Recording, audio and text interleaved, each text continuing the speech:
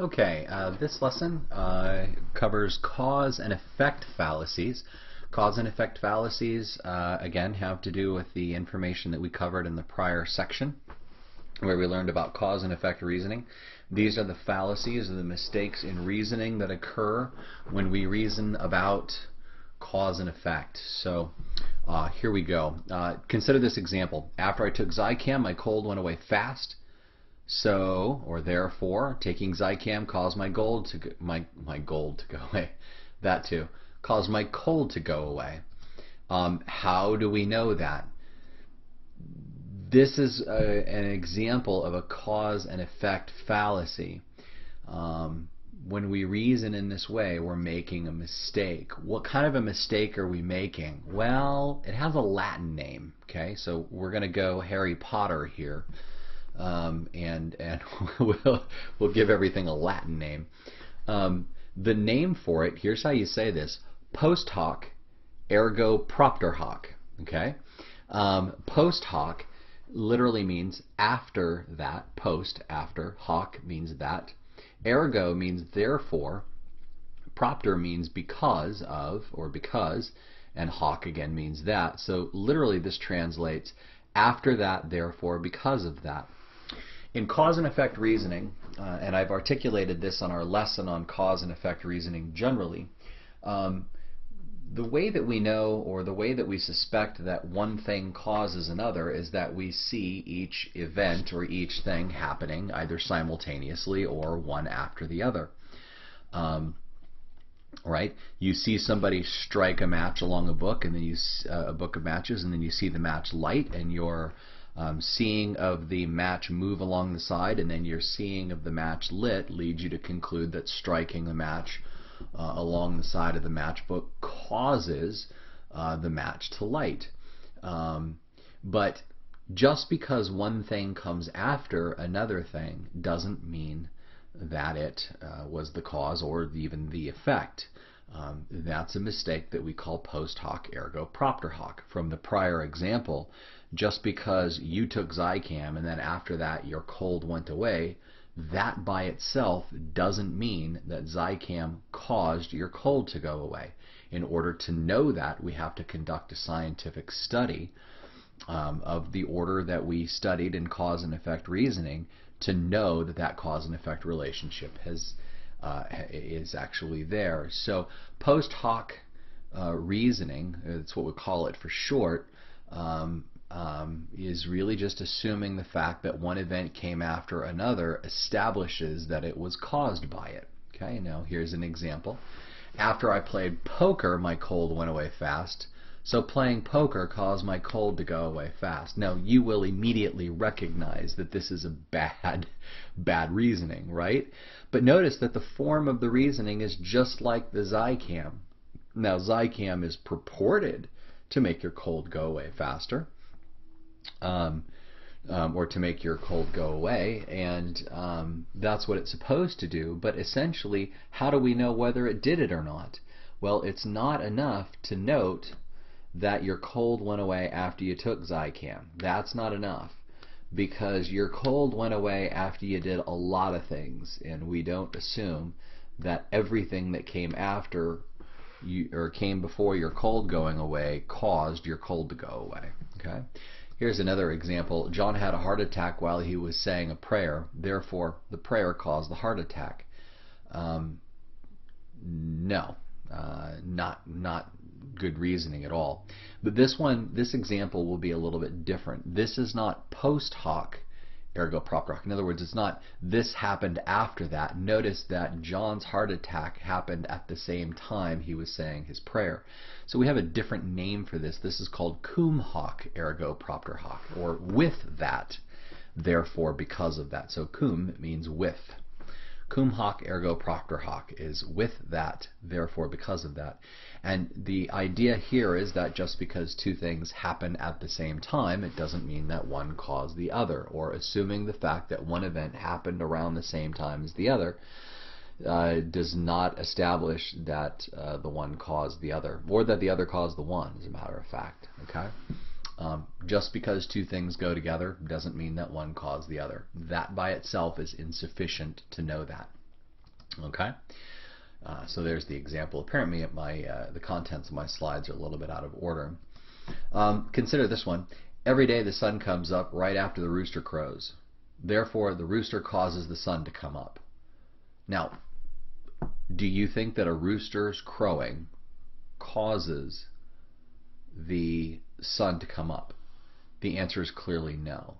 But notice that the same form of reasoning is happening here, and that is that one thing came after another, so they're assuming on the basis of that alone that one caused the other. Again, the succession of things, that things happen in a certain order, the order of things doesn't prove causal relationship. Or another way of stating that same idea is that correlation, two things going together, does not prove causation.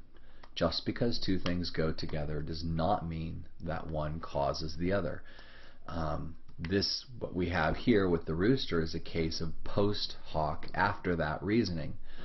The rooster crows, after that the sun comes up. Well, that doesn't mean that just because the two correlate that way doesn't mean that one causes the other.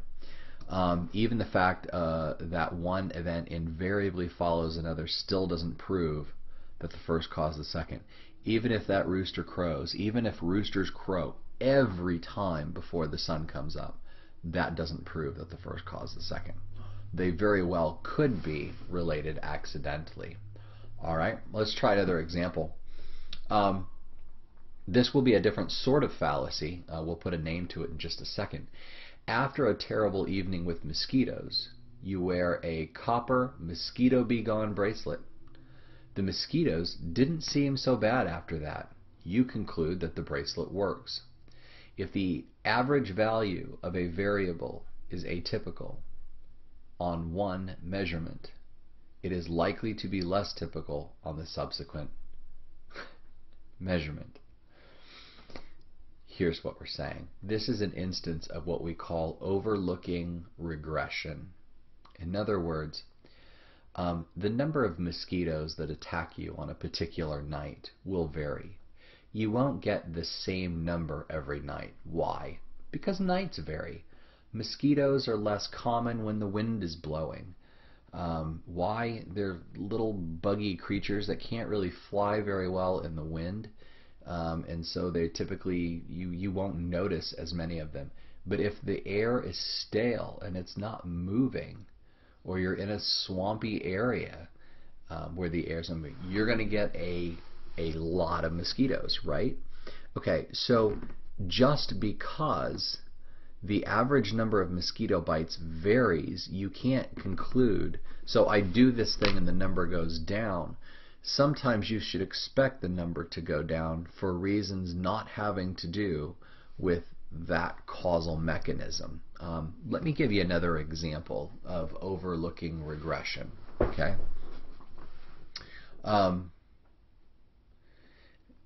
Here's another example, and sometimes it's referred to as the SI jinx or the Sports Illustrated jinx. With the Sports Illustrated jinx, what happens is, according to this jinx, if you make the cover of Sports Illustrated, then you're going to be cursed, and your athletic performance or your sports performance will fall off subsequent to that. You will perform below your peak.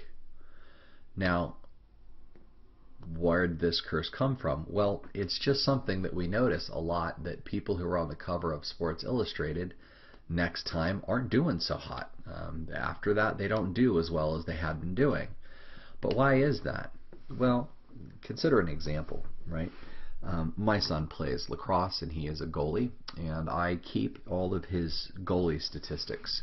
The percentage of shots against him that he's able to save every game. Now, his save percentage varies from game to game, and he has a certain range that he's in. Now, he has an overall average across all of his games, but not every game is exactly that average number. He has some above and some below.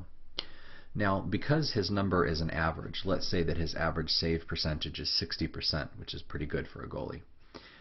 If his average save percentage is 60%, and he has a game where he gets 80% saves, what should I expect in the following games? Probably something a bit below that. Why? Well, because he's going to regress to the norm. He's going to regress to what the average is, okay? And so I should expect to be lower. Now, if someone makes the cover of Sports Illustrated, they've made that cover because they're performing exceptionally well. Well, if someone is performing exceptionally well, above their average, then what should we expect? A return to their average. They should regress largely because the performance now is above average, and so we expect them to regress to the average. So a lot of times we can reason that there's a causal relationship, but what we're really doing is missing the fact that there's a regression to the norm. And this happens a lot with people who think that there is, for example, a Sports Illustrated jinx, that once you get on the cover, you immediately do worse. What happens is that the players regress to their norm, and so their play definitely falls off. Okay. All right. So that was our example. Another example here, or another causal problem here, as illustrated in this example. In our tests, we randomly selected men to drive golf balls as far as they could. Okay, so we've got guys. We're going to take them to a golf range, and we're going to tell them, okay, shoot these, hit these balls as far as you can. Here's your 1 wood, go for it. And so they're hitting balls as far as they can. And you do a first round, and then you average out for the group the length of their drive. Okay, how far they were able to get the ball out there. Then you do round 2, same number of balls, same group of men. This time you have them wear a magnetic bracelet and try it all over again. On the second occasion, let's assume that the men hit the ball on average 10 feet further, that the average distance the ball went out was 10 feet further the second time around. And they had the bracelet on, so we're going to conclude then that the bracelet causes you to drive the ball better? No. And why not? Well, because when we do samples like that where we're driving a golf ball, our sets of samples are going to vary from instance to instance. One time I'll average such and such a distance, the next time I'll average a little bit shorter than that, the next time I'll average a little bit longer than that. What's happening here is that in this mistaken reasoning, this is a variety of post hoc reasoning. What we're doing is we're overlooking the random variation of a sample. We looked at this when we looked at the table in our chapter in our section, our lessons on cause and effect reasoning. When we looked at that table, and it looked at margins of error and these sorts of things, or expected variation in these sorts of things. What we're saying is we expect our samples to be within a certain range, within a margin of error, or within a certain range. And so the fact, sometimes what's happening is that people are overlooking the natural fact of variation, that particularly how far we hit golf balls won't be the same every time. Okay, so there we go. That's our example. Okay, here's another example. This is a little bit different problem here. In this one, we're overlooking something else. People who walk long distances enjoy good health. Therefore, walking long distances will make you healthy. Here they are assuming that walking long distances causes good health. But there might be something else going on here. They might have confused. Their assumption is that A is causing B, but maybe B is causing A. In other words, maybe people who enjoy good health are just more prone to go on longer walks. So maybe good health is more causally related to long walks. Give you another example of this sort of thing. A lot of times, for a very long time, we have thought that what we know is that students who sit in the front of a class typically do better in that class when you have an in-class environment. Well, typically the thought has been that sitting in the front causes students to do better. But actually, we don't know if that's the case. Maybe it's that the better students tend to sit towards the front and the not so good students just tend to sit towards the back. Well, which one is it? Well, it's a great question. And for a very long time, we had assumed that the fact is just that the better students sit up front. So being a good student causes you to sit up front. Some studies have recently found that it's actually the other way around, that sitting up front causes you to be a good student.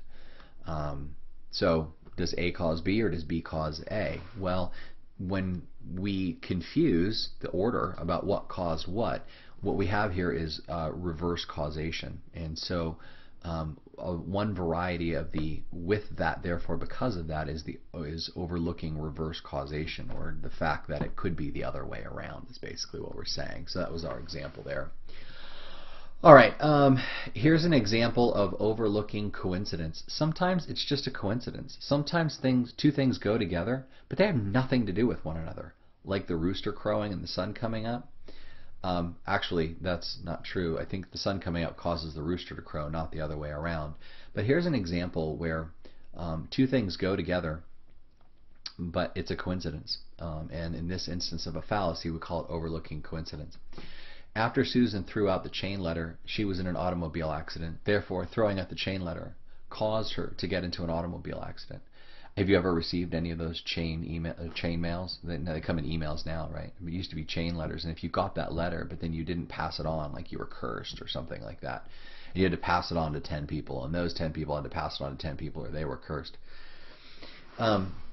Look, bad things are going to happen, right? You're going to be involved in a car accident at some point, most likely in your life. And before you're involved, or while you're involved in that car accident, there are going to be other random, non-related things that are going to happen. We can't assume that just because they happen at the same time that they're causally related. In fact, oftentimes they're just coincidence. And we have to acknowledge that there are just really odd coincidences. Okay? All right, here's another example of overlooking coincidence. I got cancer when I lived under high voltage power line, therefore the high voltage power line caused my cancer. You may be overlooking a coincidence here. It's not clear that living under a high voltage power line, just because the two go together, means a causal relationship. There are a number of people who don't live under power lines who get cancer too. So we can't quite go there. So another example of overlooking coincidence. All right, this next one is another example of overlooking coincidence. Chimney fires and long underwear purchases increase in frequency at the very same time. Therefore, chimney fires cause people to buy long underwear. No, clearly, chimney fires do not cause people to buy long underwear. And buying long underwear doesn't cause chimney fires. The two are causally unrelated. They're coincidences. They actually have a third underlying cause, which is that the weather gets cold, which means that people use their fireplace and buy long underwear. There's actually an underlying third thing that is the cause of both, so you have to be careful about that. And then one of the final ones here is overlooking a common cause. Let's look at this one. I left the lights on when I went to bed. Next morning I woke up with a headache. Therefore, sleeping with the lights on causes headaches. Now, they are noticing that two things happen. They left the lights on, they woke up with a headache, and it's not totally unreasonable to think that sleeping with the lights on can cause a headache. If there are bright lights on in my house when I'm trying to sleep, I don't sleep very well. I don't have a very restful night's sleep. And ultimately, if I don't have a restful night's sleep, I will wake up with a pretty bad headache. That's not uncommon for me. But here's the problem is, again, and I was mentioning this in the other one, overlooking a common cause, that there could be an underlying third cause here. And that could be that just being super tired the night before caused both your headache and failure to turn the lights off. You were so tired you didn't turn the lights off, and you slept so hard you woke up with a headache. That has happened as well. It's possible that there is a third thing here that underlines both, and those are both instances of the with that, therefore, because of that fallacy. Okay, last one is going to be the argument by anecdote. We've covered this a bit before, so this should be sort of review for you. An argument by anecdote is the fallacy of trying to support a cause and effect claim by telling a story. In generalization, you can have a fallacy from anecdote. You can also have a fallacy from anecdote in causal stories. When you try to prove or disprove a cause and effect claim by telling a story, which is a sample of one here again, you've got an argument by anecdote or an argument from anecdote. So here's an example. I've heard doctors say that eating red meat increases your risk of heart disease. Don't believe it. My uncle lived to be 100 and he ate red meat 3 times a day. He didn't die of a heart attack.